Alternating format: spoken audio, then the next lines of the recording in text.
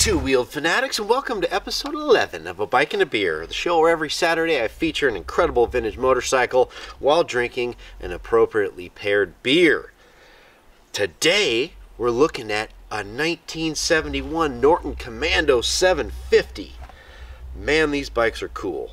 And sometimes on this show you can actually buy the bikes. Today is one of those days. Oh yeah! If you watch this video and it gets you fired up on Norton Commandos and you got a hankering to own one, you can buy this bike right here.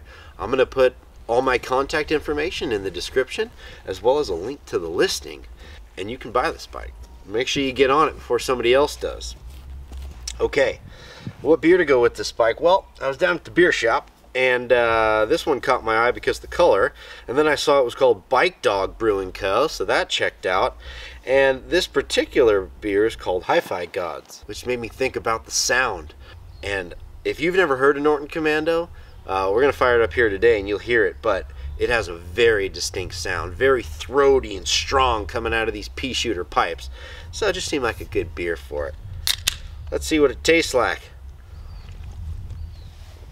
Oh yeah, it tastes like an IPA, and that's what it is. It's a West Coast IPA. These guys are actually in West Sacramento, so not too far from here. Nice beer. Norton Commandos are near and dear to my heart. It was my very first British bike. I bought it from a neighbor who was clearing out a bunch of stuff, basically for the cash in my pocket and a 12-pack of Heineken. Those were the good old days. And the bike was crashed. I mean, it was crashed in the early 80s, and it basically needed everything except for the motor. I got the motor running pretty quickly and easily, so that got me real inspired. And I went through the rest of the bike. It turned out to be an amazing experience where I got to meet a bunch of cool Norton guys. I got to meet Ken Arman, who's the San Francisco Bay Area Norton guy, and get hooked up with all those friends and just learn a ton. And it was really my first opportunity to immerse myself in British motorcycles. Which obviously I'm still doing. These bikes just handle incredibly well. They might be the best handling British motorcycle on the road. As you can see in the intro video, the bike is very strong and capable. You can go on a lively ride 2 up and have a wonderful time, as you saw. I also took my kids for a couple of joyful rides on this bike, and they actually loved it, as well as delivering a package. So I've been getting a lot of use out of this bike for the week that it's been running, but it didn't take much to bring it back. I bought it from a really nice gentleman. The bike belonged to his father, hadn't been ridden in some time, but was in great shape. This bike's actually a 750, but it's been bored out to an 800. It took the basic revival stuff to get it back going. Carb clean, valve check, replaced all the fluids, and it fired up second kick. A little bit of tuning and it's been running flawlessly, and I've ridden it every single day. I ride it multiple times a day, to be honest with you, because it's just so dang fun and it's there. Norton is another one of those really old British manufacturers, founded in 1898 by James Norton. By 1902 they were actually producing motorcycles. Like most manufacturers, they would produce basically a rolling chassis and then buy the power plants from a different company like JAP or Peugeot. Just 5 years after that, in 1907, they won the inaugural race of the Isle of Man TT. Pretty impressive. That was a Peugeot power Norton. And then just a year after that, in 1908, they actually produced their own motor. During World War I, they were heavily restricted on producing bikes, so that was a bit of a slow period. But in World War II, they produced over 100,000 motorcycles for the British war efforts. After that, they really focused on performance machines and racing, and they have quite an impressive race history, including winning the Isle of Man TT every year from 1947 to 1954. And they just produced iconic model after iconic model. The Manx, the Manx Man, the Atlas, and then in the late 60s we got to these fantastic machines. Now the Norton brand has almost died, and actually died about 1 million times. They've been bought, merged, renamed more times than you can count, and they're actually technically in production today. So they've had a fettered history, but no one can let the Norton brand die. It's just too iconic, it's too special, and I'm thankful for that. In 1967, Norton needed something big, and man, they came up with it. At the Earl's Court show, they unveiled the Norton Commando 750, and it didn't look quite like this. This is a 71 Roadster. In 67 it looked a bit different. The tank was a different shape. The seat kind of winged out over here. It was a pretty radical looking bike for the time. Very interesting styling.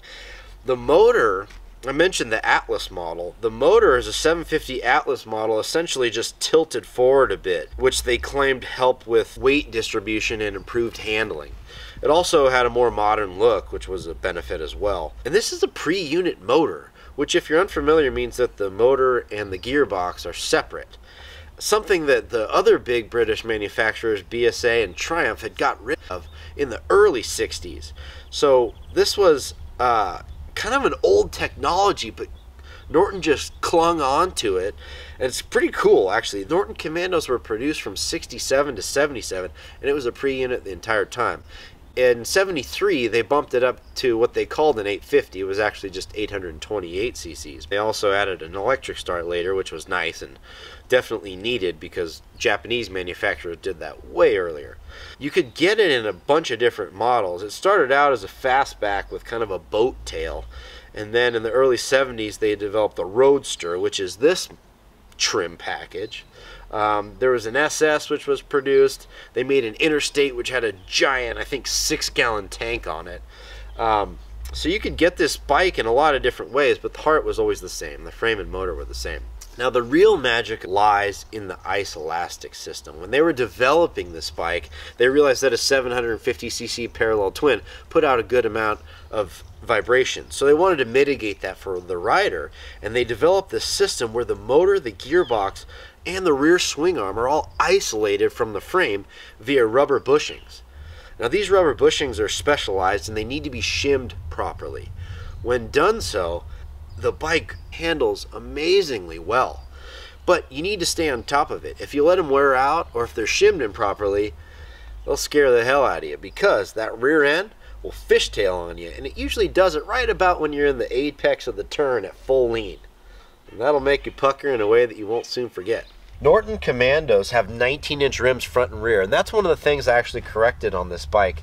It had an 18-inch rear, a nice rim, a Barani, which is fine, and it honestly opens up your options for tire choices, but I just like things stock and original. I put brand new tires on. I like Dunlop K70s. I put the same size on front and rear because I feel like it makes a well-balanced look. So these are 350 by 19s front and rear. This is an 8-inch twin leading shoe front drum.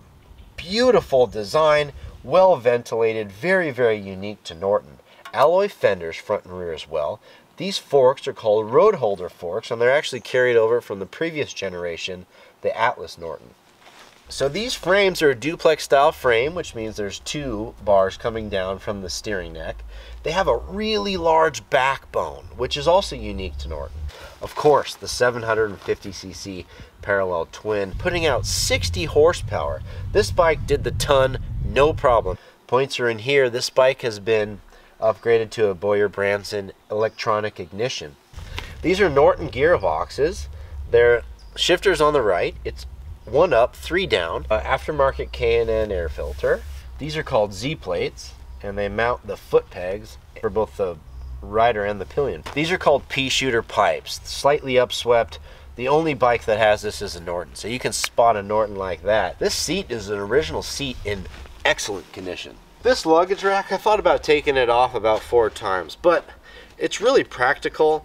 It's a Wassel product, so it's cool and it's period correct, so I left it. The oil tank is behind this cover. In order to fill it or check it, you unscrew these, which are nice big knobs that you can unscrew by hand, pull the seat off, and you can top off the oil. Mid-height bars that make for a really comfortable riding position with Gran Turismo grips.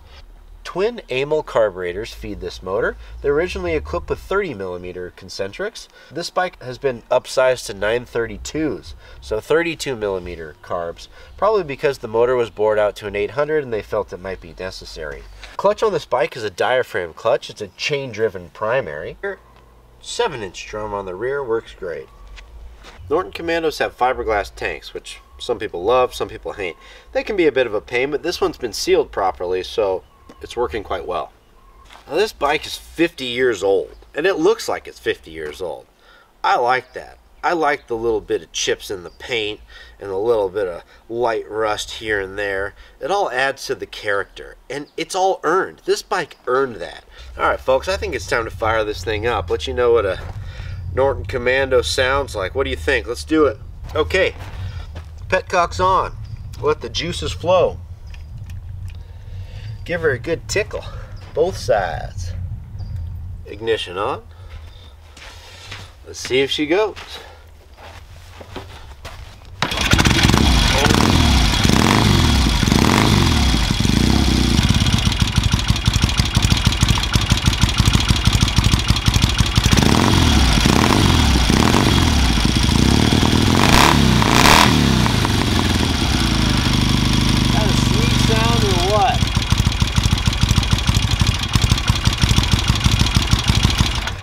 Alright folks, that seems like a good time to bring this episode to a close.